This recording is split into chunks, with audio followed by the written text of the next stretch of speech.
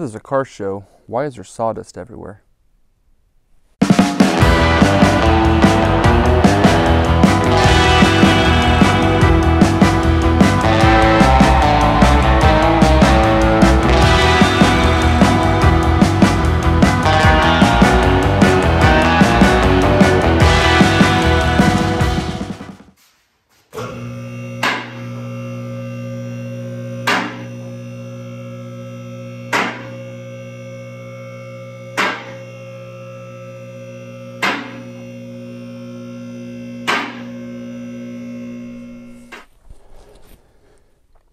You're probably wondering why there's a bunch of wood underneath this Bronco.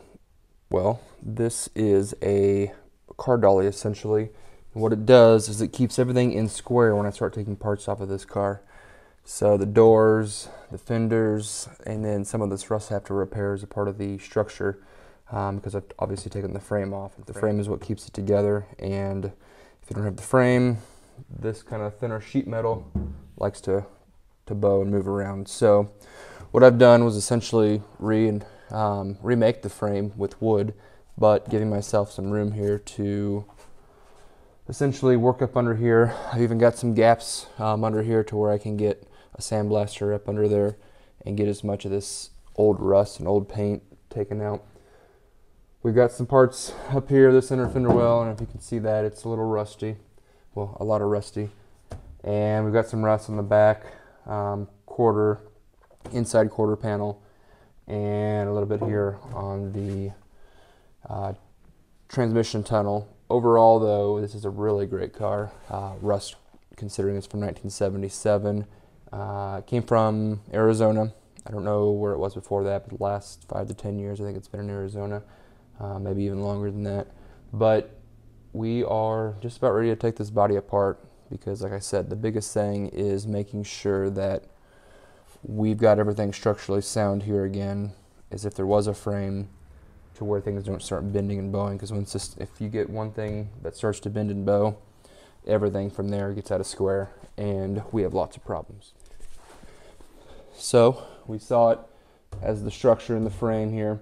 What I'm going to do now is add some casters. I got these from Harbor Freight, $15, $20 each, fancy ones with the stoppers, 2 with the stoppers, 2 without, but they swivel, and it'll allow me to kind of slide this around, move it around, roll it out, because when I get my sandblasting done on it, I'm not going to want to do that in the shop because you can just imagine the mess that would make in here. What I'm going to do here is I won't put them on the front and the very front and the very back, because if I do that, that's 12 foot of span from front to back that, you know, this is going to want to bow, and again, we're going to get out of that square. Bend and bowing is not good. So what I'm going to do is put it on the front, and then this third support here where the body mounted to the frame.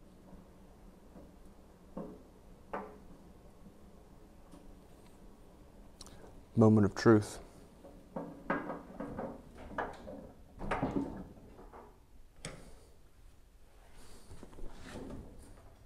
Look at that. Not even trying hard, rolls right around. That is awesome. All right, I am very happy with how this turned out. This is gonna be super duper easy to work with, making this a lot easier to kind of tear apart. Have to take a shout out to Jason and Joni Builds. They have a YouTube channel on here as well. He designed this body cart and even put up a diagram with all the lumber I needed and everything. And you know, it's really cool to kind of see other guys out there helping each other, you know, kind of take these things on. And you know, my first Early Bronco that I've worked on, and it's been nice to kind of follow along with him and some other people that are working on these, just to kind of see some of the very technical things that, you know, we've got to deal with on these Early Broncos. So thank you, Jason and Joni, if you're watching this, and thank you everyone else for watching this episode.